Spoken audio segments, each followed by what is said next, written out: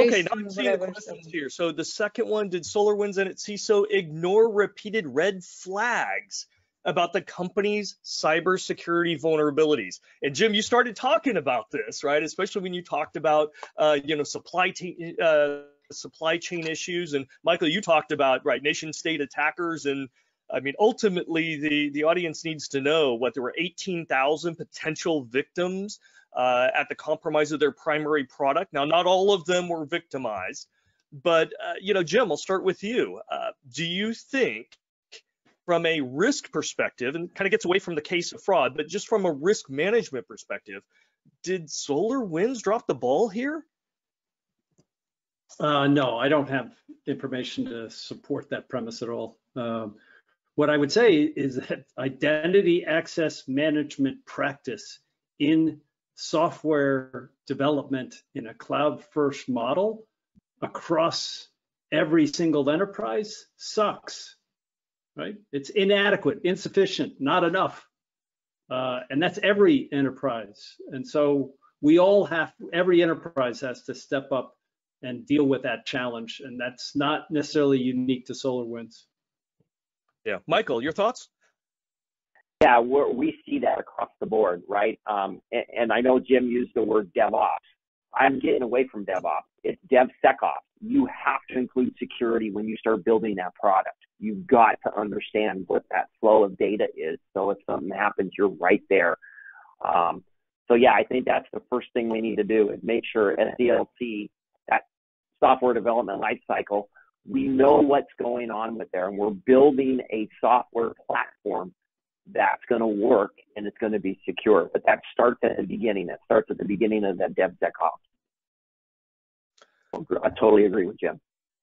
Yeah, I'm in line with you guys. The reality is, were there red flags? Yes, but that's our daily job. We're dealing with red flags every single day, and so I haven't seen all the data. I don't know what they knew when they knew it, and so I can't say that. Yeah, there were obvious red flags that they should have jumped on.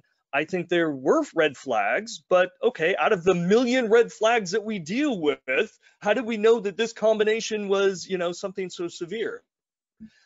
At the point that the security firms came to them and said, we can definitively show that your product is hacked, which is what happened in December, at that point they did respond to it. So I do like that fact. But I'm with you guys. It's tough, especially when there's insufficient visibility, insufficient controls, and we do not have good security baked in as part of product development across the industry. It's not just SolarWinds, right? Unfortunately, it's everybody. This is just the state of maturity that we have. Another question came in here. What do you think about a negotiated contract clause that provides protections and rights to private defense? I think we talked about that a little bit. Is that something that should be negotiated when you're taking the job? Do you think, Jim, and you talk with a lot of CISOs here, do you think that's something that CISOs that are currently in the job, is that something that they can bring up with the CEO or the board to kind of implement retroactively? Is this something feasible, or is it just too, sticky as Michael indicated? Oh, can't hear you, Jim. I still can't hear Jim. Okay, then I'm going to go to Michael on this one. I think you can negotiate anything, even if you're already in a CISO position. Either you're taking a new job as a CISO or you're already the CISO. The worst thing that can happen is they say no.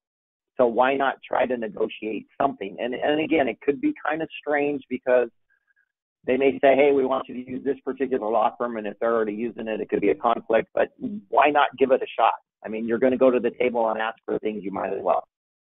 Yeah, the worst case they can say is no, right? And then you've got to make a decision whether you're comfortable with that or not. Correct. Jim typed in here, and I'll read it for him.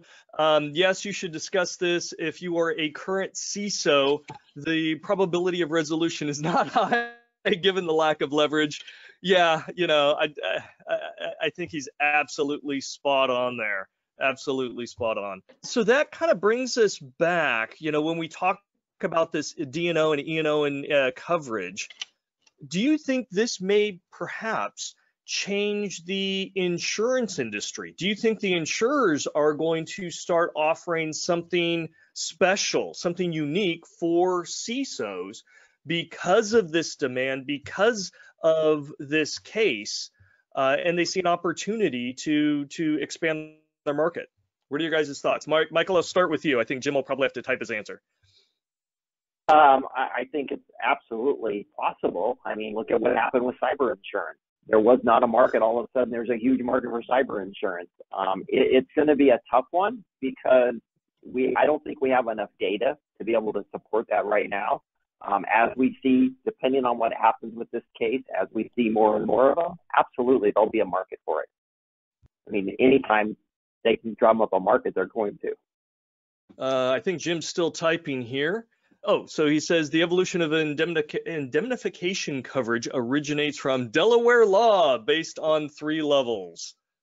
But again, from a business perspective, I would say, generally speaking, if insurance agencies and industry, smell blood in the water and think that they can make a profit, I think they would probably explore that opportunity to increase their overall